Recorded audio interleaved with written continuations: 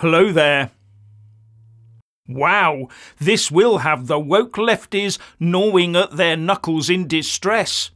Universities have just started the process of ditching all their diversity staff. This is the end of the tyrannical woke educational regime.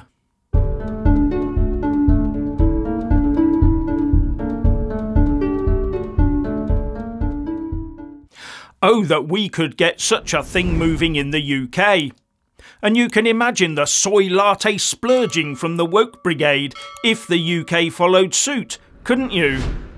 The 46th Governor of Florida, Republican Ron DeSantis, has really put the cat among the pigeons by passing a new rule that prohibits the state funding of diversity, equity and inclusion programs within the Florida university sector. You know, that dreaded DEI woke stuff that destroys everything it touches. As a result, the University of Florida has issued an administrative memo saying all its DEI posts will be eliminated, as they put it. I assume they mean the roles and not the staff. Although Ron DeSantis did put out on X that Florida is where DEI goes to die.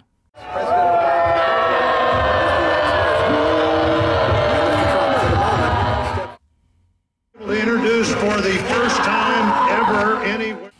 Calm down, dear. It's only the end of DEI.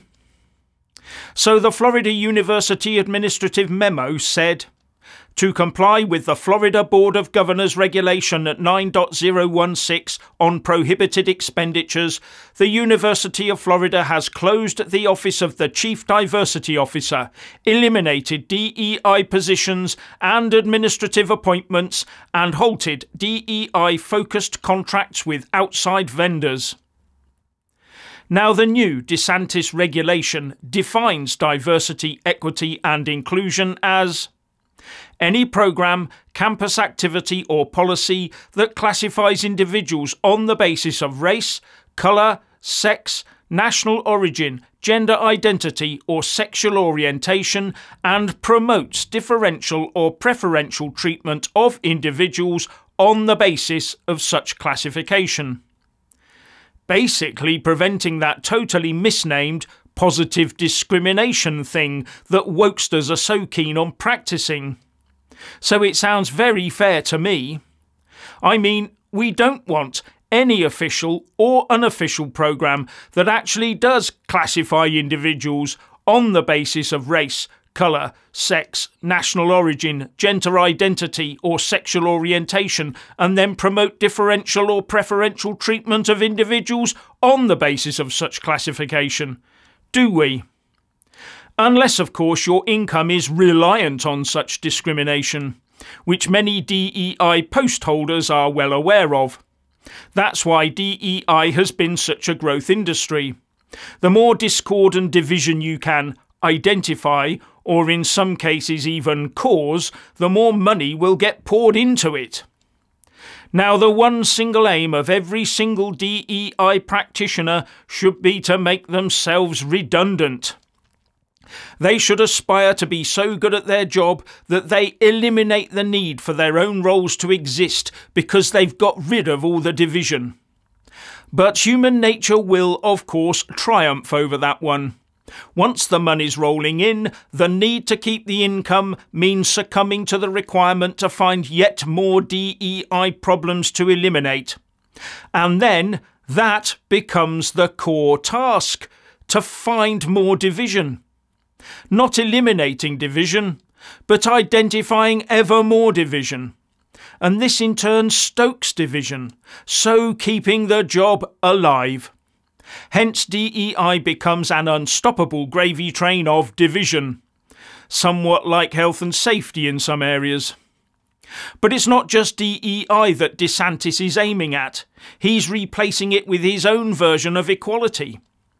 A state university or state university direct support organisation may not expend any state or federal funds to promote, support or maintain any programmes or campus activities that A. violate Section 1000.05 Florida statutes, B.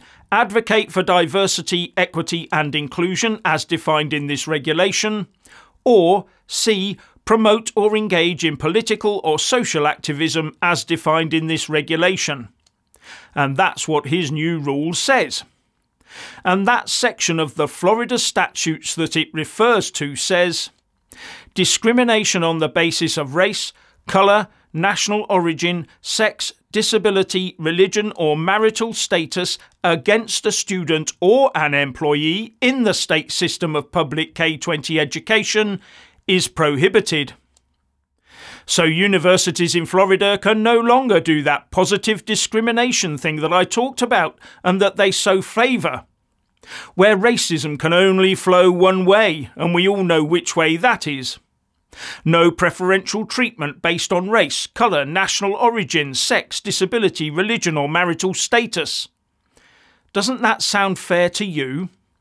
It might hopefully even be the death knell for the divisive safe spaces that some uni students seem to want in order for them to feel somehow superior. DeSantis's new regulation also prevents the university from endorsing or promoting a position with regard to effecting or preventing change to a government policy, action or function, or any activity intended to achieve a desired result related to social issues that divide on the basis of political, ideological, moral or religious beliefs.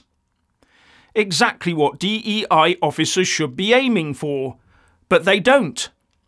DEI is about always looking for things that identify people as different and then trying to put in place woke rules to overcome a non-existent division. So in fact, manufacturing a division. Then there's all the woke DEI manuals and videos that have to be sold on the back of it.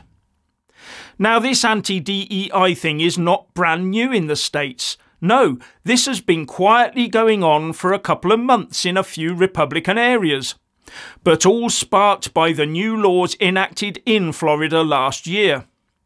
The New York Times reports that Florida University is just the latest school in the state to eliminate DEI programs. Both the University of North Florida and Florida International University have already removed or started to phase out such programs. And the report goes on to point to Texas, where a ban on DEI initiatives and offices at publicly funded universities and colleges took effect on January the 1st. In Utah, the governor last month signed a bill paring back DEI programs at state universities and in state government. And the Alabama legislature is considering similar legislation. Now, there's an old adage that what comes to the States always comes to the UK. And from what I've seen reported and on social media, our whole uni setup would benefit from a dose of this DeSantis law. In fact, our whole public sector, private sector and armed forces would benefit greatly from this more common sense approach to equality. No more divisive talk of white privilege or microaggressions. No more hiring based on how non-white or non-male you are. But I bet the woke DEI academia is preparing to soak us all with a flood of papers and reports on why DEI is so beneficial and we must get even more funding for it. Just in case a UK minister gets some unwoke policy ideas in this area. But sadly, I don't think they need to worry. Sunak's stub of a government hasn't the drive remaining for such a thing. And wokeness will be a growth industry on steroids once Labour is in power. The government and the next will continue to allow minorities to rule the roost. When to get the backing of the people, they need to do what the people want. And getting rid of woke rubbish would be hugely popular. But our political elites are not listening to the people. No, their elite masters lie elsewhere. And that elite has plans for us that do not hinge on true equality and never has.